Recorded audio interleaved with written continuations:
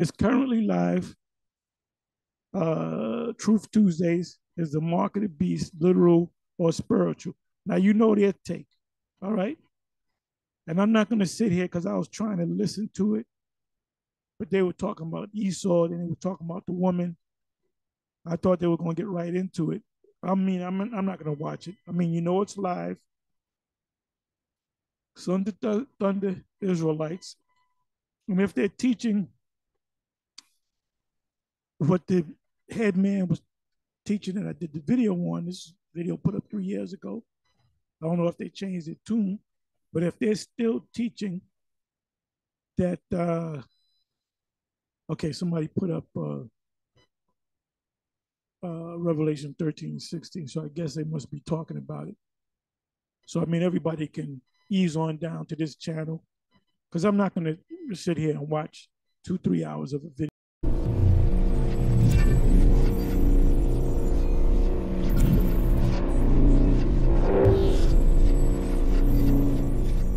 Chapter 13 and verse 16. And he causes all, both small and great, rich and poor, free and bond, to receive a mark in the right hand or in their foreheads. All right, it says he causes how many? So like all. He causes all, right? So we about to see who this all is. Let's get Revelation 18 and 3. Chapter 18 and verse 3. And it reads, for all nations. All who? All nations. Keep going. Have drunk of the wine of the wrath of her fornication. And the kings of the earth have committed fornication with her. So and notice it's talking about all nations and the kings of the earth have committed fornication with her, which is the Babylon, America. All right. So let's go back to Revelation. Matter of fact, let's get or in their foreheads. So people get confused and think this is individuals. We just read who the all are. They all are not individuals. I'm gonna give you an example right here. It says, and he causes all, both small and great. So ask yourself, what is that small and great? If this is talking about regular individual people, what does the small and great pertain to? It don't pertain to fat and skinny. It don't pertain to tall and short. It don't pertain to money, because the next, after the comment, it says rich and poor. So what is the small and great? Nations. Small and great nations. Rich and poor nations. Free and bond nations. The bond nations are the ones that are under servitude to another nation. Right? It says to receive a mark in their right hand or in their foreheads. These are not individuals that it's talking about. These are nations. Let's go back to Revelation 18 and 3, and let's read that again. Continue that one? Yeah, come on. And that no man might buy or sell, save he that has the mark or the name of the beast or the number of his name. Okay, so it says, and that no man might buy or sell. So people get caught up on the buying and selling and say, if you don't get the mark, you ain't gonna be able to go to the grocery store. Trust me, it's bigger. It's way bigger than that. This when the scripture is talking about it, trust and believe is bigger than going to the gas station, being able to go to the grocery store. It's much bigger than that. All right, we just established this is not talking about individuals. This is talking about people. I mean, nations. My bad, kings and nations. This is what it's talking about. So it says, and that no man might buy or sell. Okay, so let's go to Revelation 18. Do with anything. What do merchants do? They trade, they buy, and they sell. So merchants from other nations will buy and sell with this nation. That's what it's talking about. It's not talking about going to the grocery store. Merchants of other nations will buy and sell with the whore, with Babylon. All right? So it says, and are waxed rich through the abundance of her delicacies. Understand first and then rebuke. Understand first and then rebuke. That means you need to let us, doggone, you know what I mean, give our cause first, brother. You need to let us give our explanation first before you rebuke. Okay? You're out of order right now, Ak. Okay? Right. Read on, King. Answer not before thou hast heard the cause. Read that again, King. Read that again. Answer not before thou hast heard the cause. Nah, you niggas is doggone wicked. We got the 100% truth over here. Answer not. I want to give all the praises and the honor. All right, first and foremost, giving all praise, honor, and glory to the Heavenly Father and His only begotten Son, Yahweh Bahashem, Yahweh Shai Bahashem, Rekah Kwadash. Double honors to the elders and apostles, a great millstone of whom I learn from daily. And a healthy shalom to the brothers that are out there doing the work in truth and sincerity with one mind and one doctrine and 100% truth. Okay? It's clear to see, I don't know, all these other groups, they're either doubling down on their nonsense, which they shouldn't be teaching so, or they keep switching, and changing like the wind. It's clear to see that, hey, what percentage of truth do you have? Salakia for my voice. Is it 90%, 60%, 99%? Because you can't trust a man that don't have 100% truth and is quite convinced in his own mind and sure of the things that he has learned, right? I mean, unbelievable. It's getting old. It's getting old. Hey, and like the elder brother from Baltimore said in his video that he did, I guess it's up to Great Millstone to defend the doctrine, to defend the gospel. And that's what we will do. Proverbs 14 and verse 13, even laughter, the heart, which is your mind, is sorrowful. And the end of that mirth is heaviness. You see? The backslider in heart be filled with his own ways. A good man shall satisfieth from himself. Verse 15, here's the point right here. The simple believeth every word, but the prudent man look well to his goings. See, he looked well to his goings, right?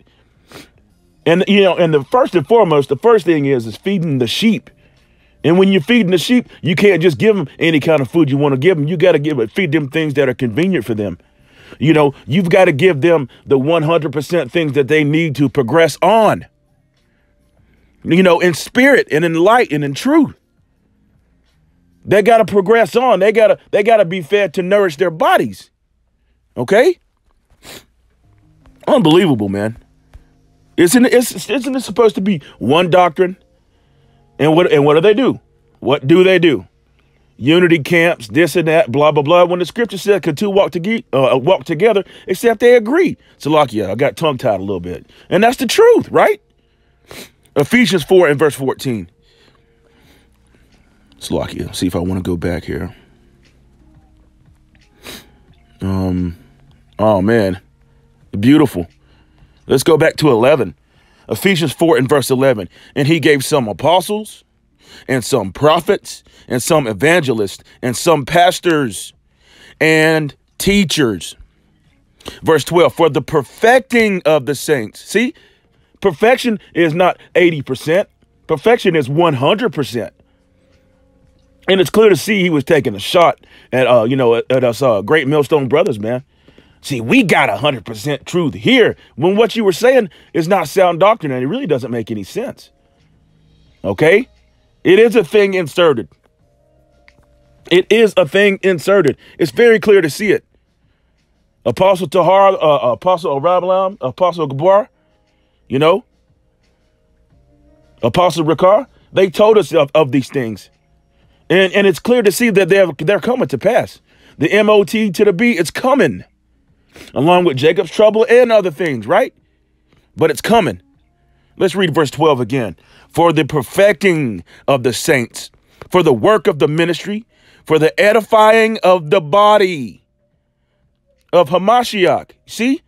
The edifying of the body. But we're supposed to be what? With one mind, one consent, and what? One doctrine. Verse 13. Till we all come to the unity. There's that word I was just using. Excuse me, Salakia. Please forgive me for that.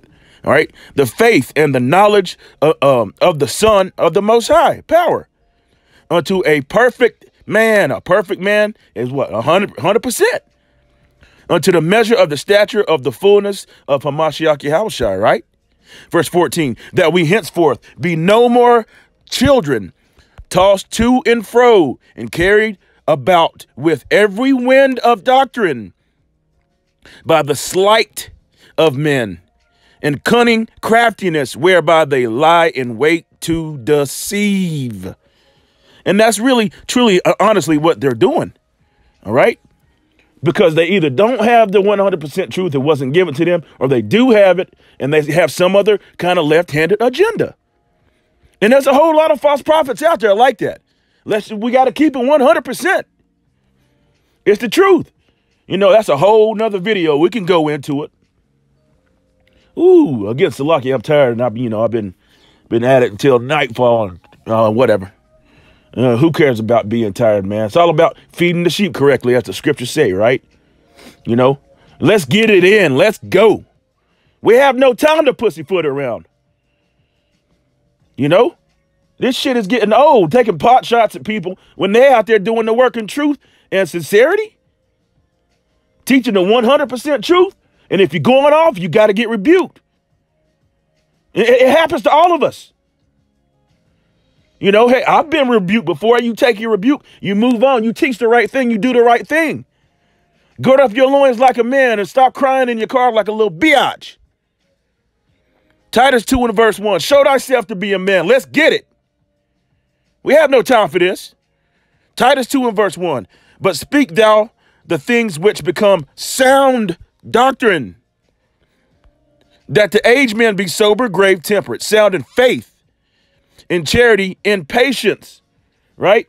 There's no need to be sitting down and taking pot shots and doing this and doing that. Teach it the right way. Teach what has been taught and be mindful of whom you've learned these things from, because it is the 100% truth. Whether you were here or forbear, whether you believe or you don't believe. And it's clear to see a lot of you actually do believe it, man. You just keep on teaching what you want to teach because of, I don't know, filthy lucre or whatnot. There's some kind of different agenda going on with a whole lot of these camps, man. You know, the Sakari camp, they teach the MOT to the B, don't they?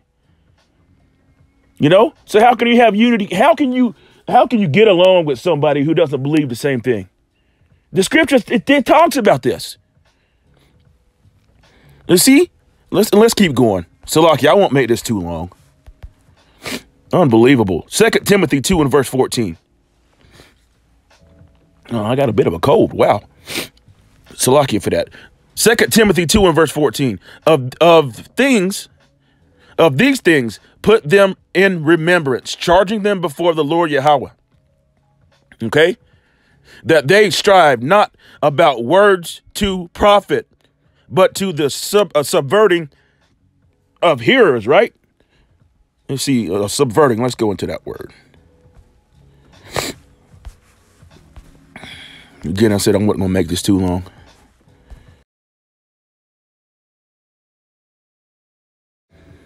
Let's just look up the definition of subverting right quick. Cambridge Dictionary. We'll go there just right quick. You know, I just wanted to hit it right quick. Subvert. Yeah, if I can find anything on it. To try to destroy or damage something, especially an established political system, right? It says political system. Let's keep going. What else does it have here? Making it worse. Ooh, look at that right there. Admin, aggregate, backslide. Let's see. Be all, downhill, idiom, compound, debase, degrade. See? Oh man, there's so many. Dog. All right. So you sort of get it, right? They subvert whole houses, right? They teach you things which they ought not. Where's I at here? Yep, subverting of the hearers, right? The hearers. Who are the hearers? Everybody else. The elect, really. You know, the 1/3, right? Those are the hearers. The ones that can hear, that have an ear to hear, let them hear, right? The sheep. Salakia, two brothers and sisters vexed by something. I have to check that out here in a minute. All right. 2 Timothy 3 and verse 16. All scripture is given by inspiration of the Most High power and is what? It's lucky. Man, I got a bit of a cold here. And is what? And it's profitable for doctrine, for reproof, for correction, for instruction in righteousness, right? The right way, for instruction in righteousness. And that's what we all seeking for, right? We all seeking for that righteousness. We all know that, on this side, man, we are as filthy rags. We understand that. We know that. But we're striving for the masteries to get better and better, do the right thing, and feed the sheep the correct way. Not knowingly subverting hearers, that the man of the Most High may be perfect, thoroughly furnished unto all good works. And it's not a good work to be teaching deceitfully and teaching it wrong just because you want to be right. You got to examine yourself daily. Again, it's getting old. Wow. So what if some don't believe? Well, then you have your doctrine then. But all the rest, everything else, who'd you learn that from? Remember that. Titus 1 and verse 9. Have a little respect. Yahweh Shem Yahushua is not well pleased with that. Titus 1 and verse 9, holding fast the faithful word, as he have been taught. He has been taught, that he may be able by sound doctrine both to exhort and to continuance, convince Slakia. Wow, convince the gainsayers. Sometimes the words get all mixed up. All right. Hebrews 13 and verse 9. Be not carried about with diverse and strange doctrines. See? For it is a good thing that the heart, which is your mind, be established with grace, not with meats, with having not profited them to have been occupied therein. See, it's all about that doctrine. One mind, one body, one spirit. That we all speak the same thing, and that is in the scriptures. Tossed to and fro with every wind of doctrine, right? As I read before. This is red letters right here, Matthew 5 and verse 19.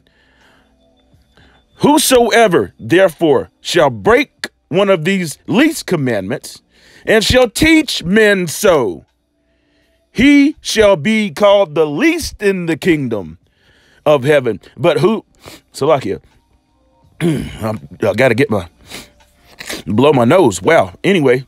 But whosoever shall do and teach them, the same shall be called great in the kingdom of heaven. See? Oh, man. These bodies are terrible, man. That's why we pray for each other daily. But these bodies are absolutely terrible. Romans 15 and verse 4. For whatsoever thing were written aforetime were written for our learning, that we through patience and comfort of the scriptures might have hope, right? Not just making stuff up or just trying to be contrary to make yourself sound deeper, or I don't understand what it is. I don't understand. I don't see what the problem is, but ultimately Yahweh Shem Yahushua is the one who does the blinding and the one who does the opening of the eyes. See, he's the one who does it. So some are going to have their heads down in the kingdom, and it is what it is. I got 2 more scriptures. I'll close out. Again, I wasn't going to make it too long. Amos 3 and verse 3. Can 2 walk together except they be agreed? Let's go back. I got to read all the way from verse 1. Amos 3 and verse 1. Hear the word that the Lord Yahweh have spoken against you, O children of Israel, against the whole family, which I brought up from the land of Egypt, saying, and this is the new Egypt right here. I'm sure those brothers know that. They did take a shot with it. Apparently we got 100% truth. No, you don't. Because what you said makes no sense whatsoever. Okay? Unbelievable, man. Verse 2, you only have I known of all the families of the earth, therefore I will punish you for your iniquities. Can 2 walk together except they be agreed? That's the point. Can they walk together except they be agreed? Man, what was it? It was about 3 years ago where they was going all the way into, why can't we all just have unity and this and that? Blah, well, because we can't see eye to eye. Because we have 100% truth, and you pussyfooting around, and you know it. You know you are. Whatever other camp may hear this, or whatever other brother, that may hear this and not have the same doctrine, you know you pussyfooting around. You know you are. You know it. Let's go here and I'll close out. Oh boy. Verse 2. Let's go to Job 15 and verse 2. Should a wise man utter vain knowledge and fill his belly with the east wind? Should he reason with unprofitable talk or speeches wherewith he can do no good? Wow. Yea, thou castest off fear and restraineth prayer from the Most High. You see? And it's the scripture says, pray without ceasing. And pray for more understanding, man. He gives you according to, what you can handle. But a wise man does what? He increases in knowledge, right? He reads, he studies. And if you know something to be true, you know it to be true through what? Through faith of Yahweh Ba'ashem Yahweh Shai. Then teach it. Teach it the right way. All right? It's clear, we have clearly entered into other men's labors. See? We've clearly done that. Continuing the things which thou hast learned, right? Oh boy. Verse 5. For the mouth uttereth thine iniquity, and thou choosest the tongue of the crafty. Ooh. Thy own mouth condemneth thee, and not I. Yea, thine own lips testify against thee. You see that? That's crazy. That's beautiful. No, I shouldn't say that's crazy. Don't take that the wrong way. Salakia. Okay? So I'll leave it there, man. It's very, very, very clear to see what the MOT to the BBB is, man. It's very clear to see it. Hopefully this was edifying. Giving all praise, honor, and glory to the Heavenly Father and His only begotten Son, Yahweh Bahashem, Yahweh Shai Bahashem, Rekakwadash. Again, double honors to the apostles and elders of Great Millstone, of whom I learn from daily. And a healthy shalom to the brothers that are out there doing the work in truth and sincerity, not flip-flopping around, and acting like a fish out of water, right? Every chance you get, chant this place down. DTA and Kwam Yasharala, Wa a Bible Ball. Boom! Shalom.